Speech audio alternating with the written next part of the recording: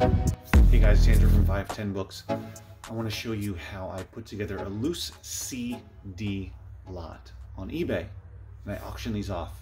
So let me show you. The first thing you need is a bunch of CDs. I get them usually, well, it's either donated to me or I buy in bulk. So usually it's from a Gaylord. You're gonna need something like this, which doesn't just have CDs. There's all kinds of media in here. But you see all the CDs, you're gonna need something like that, a lot of them. You're gonna need to figure out which ones make sense to put into a loose CD lot. Because if you sell online, of course, on Amazon, eBay, you're gonna wanna pull the high price stuff, the fast moving stuff, that kind of thing, and put those on Amazon or eBay. And if you sell locally like I do, then of course you're gonna want to put stuff in your local sale. But most people don't. So if it's nothing you can sell online, for good money, then you're going to want to pull those discs, accumulate enough. I would say at least 100 plus minimum. I try to go for several hundred, 200, 300, 400. I've gone as high as 1,000 CDs, and then you put them together and start the process. So for me, I accumulated all of the CDs in this box as I went through an entire Gaylord. These are all the CDs I pulled from one Gaylord. So I accumulate all of them, and then I start stacking. I created this stack of 100 CDs. I might be off by 1 or 2, but I counted out 50, and then I put another 50 next to it, put that on top of it, and this is 100. And then I just put the other piles next to it, measure it out. It's about even. I pull some more from here, drop them onto the stack. A few more. Oh, maybe one more. And then I have another 100. I have 400 CDs.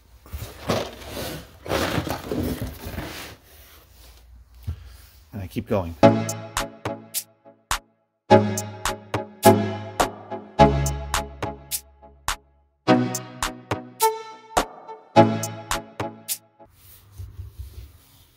then you measure them out right here. Make sure that they're about even. So it's another 100, so that's 500.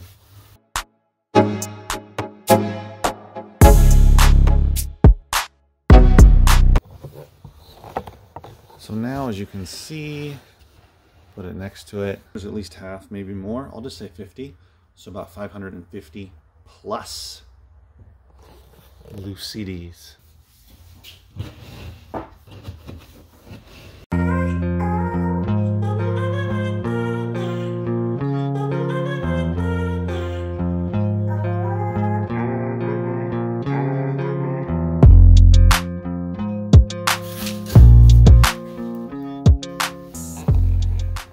And there you go. I will have my pyramid, upside down pyramid shape for the photo. So yeah, I will take a photo like this, snap, and I might take one on the side, that kind of thing. But just to give them a sense of how many there are, there's 5 stacks of 100 plus another 50. And yeah, it looks good in the photo for eBay. And now what I will do is I will spread out all of the CDs like this across the whole entire table. Well, not the whole table, but most of the table.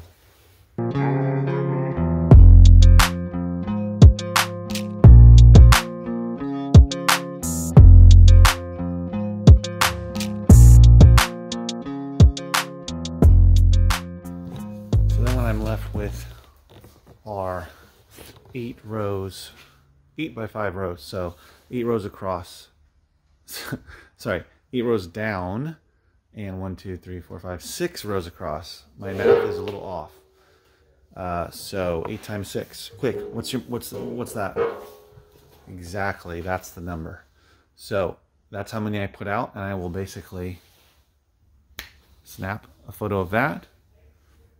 And then I will put out another CD on top of each one, and I'll do about 4 or 5 of those photos. Now you might be saying, why would you do that? Aren't you wasting your time? Maybe, but I enjoy the process. Remember, I have an OCD brain. I like to have things organized. It's very satisfying to me.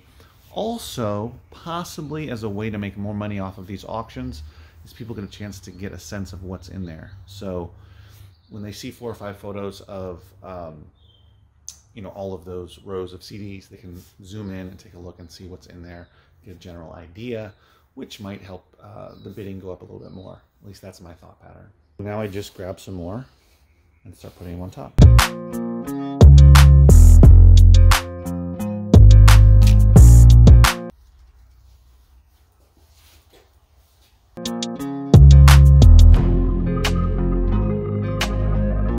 So there's the second time, and now I take another photo. Snap.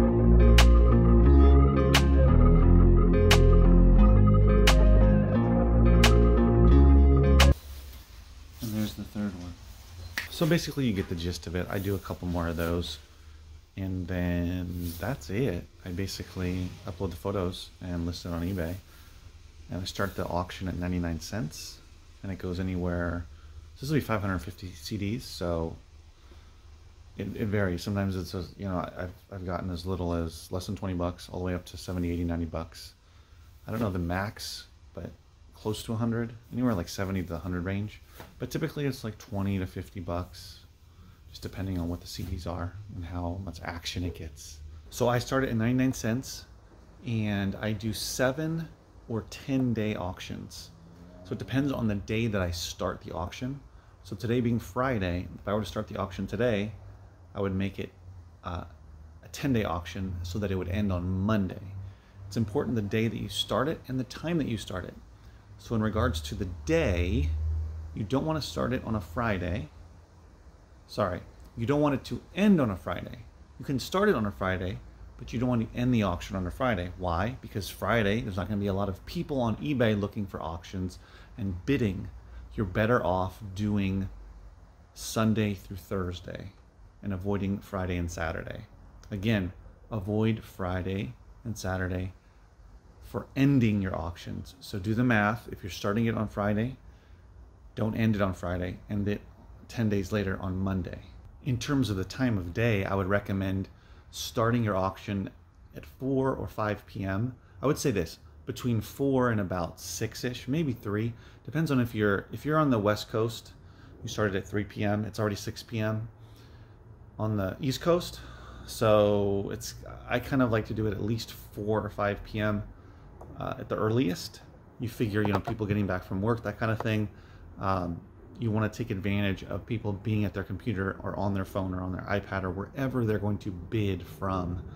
So if you're going to, don't do it in the morning, don't do it in the middle of the day, don't do it at 1 p.m. Do it, I would say, 4 p.m. or later, but probably not much later than 6 or 7. You don't want to be doing it at 9 and having it end, I should say, ending your auction at 9 or 10 or 11 p.m. because there's not going to be anybody or very few people bidding on it. So the sweet spot is probably between like 4 and 7 p.m. Okay, so remember that as well. If you're starting it at 7 p.m. on the West Coast, it's already 10 p.m. I'm sorry, if you're going to end it at 7 p.m. on the West Coast, it's already 10 p.m. on the East Coast. So I would say maybe do it about 5 to 6 at the latest would be my suggestion. Also, pack it really tight in the box. This is a box that I cut down to size. Now it's not packed tight because of course I'm not shipping it yet because I still have to sell it. But once I have to ship it, I will pack a bunch of paper in here, packing materials, to make sure nothing moves around. If you have things moving around, it only kind of get damaged.